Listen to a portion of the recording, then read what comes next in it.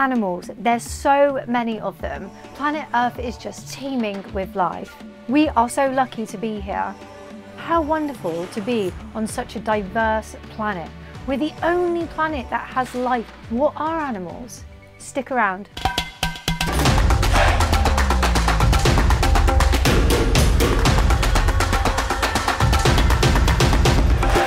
Welcome to Animal Educate. My name's Abby and today we're going to be looking at animals and how they're organised into a system. Back in the 18th century, a Swedish man named Carolus Linnaeus decided that it was about time we organised life, so he did just that. And now every animal on the planet is classified according to this system. So there's 7 major levels of classification. The first division of living things is to put them into one of 5 kingdoms. The 5 kingdoms are animals, plants, fungi, prokaryotes and protists. Living things can then be ranked according to phylum, class, order, family, genus and species.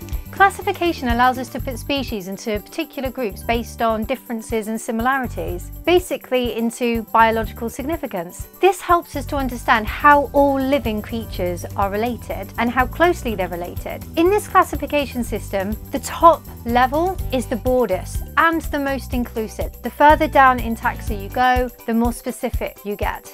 Kingdom is the largest and most inclusive, species is the least inclusive. The more taxonomic levels 2 species share, the closer related they are. So what is the binomial name? The binomial system of naming species uses Latin words.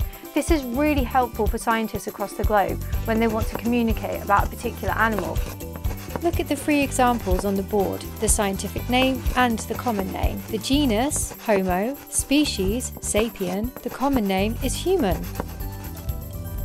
Today we're going to focus on the animal kingdom, otherwise known as Animalia. There's 2 major animal groups, there's vertebrates and invertebrates. Vertebrates are animals that have a backbone inside their body. The major groups include fish, mammals, amphibians, reptiles and birds. Most vertebrates have a skeleton that's made of bone, but some, like the shark and the ray, their skeleton's actually made of cartilage and gristle. Mammals are within the class Mammalia, and if an animal drinks milk as a baby, they're classed as a mammal. They're also vertebrates and they have a neocortex. That basically means they've got higher brain functioning. They've also mostly got hair, 3 middle ear bones and mammary glands. Birds have feathers and are born from eggs, and actually birds are the only animal that has feathers. Because their tail and their wings overlap, it means that they can hold air, which obviously means that they can fly. Birds are a collection of warm-blooded vertebrates. They're identified by feathers, they're toothless, and they have beaked jaws. They lay hard-shelled eggs, and they have a 4-chambered heart. Fish are vertebrates that live in the water. They have fins, gills, and scales over their body. There's so many different types of fish out there, and some of them look extremely odd. They're like aliens. Fish are an aquatic species. They don't have limbs with digits. Reptiles are air-breathing. They're covered in special skin, made up of scales, or bony plates, or both. They all regularly shed the outer layer of their skin, and their metabolism depends on the temperature of their environment. All reptiles produce eggs, and most lay hard-shelled eggs, but a few give birth to live young. Reptiles are also cold-blooded, which means they can't control their own body temperature. Amphibians are born in water, so when they're born they can breathe using their gills. As they get older they can develop lungs so they can breathe air on land. Amphibians are cold-blooded vertebrates with 4 limbs and they fall within the class Amphibia.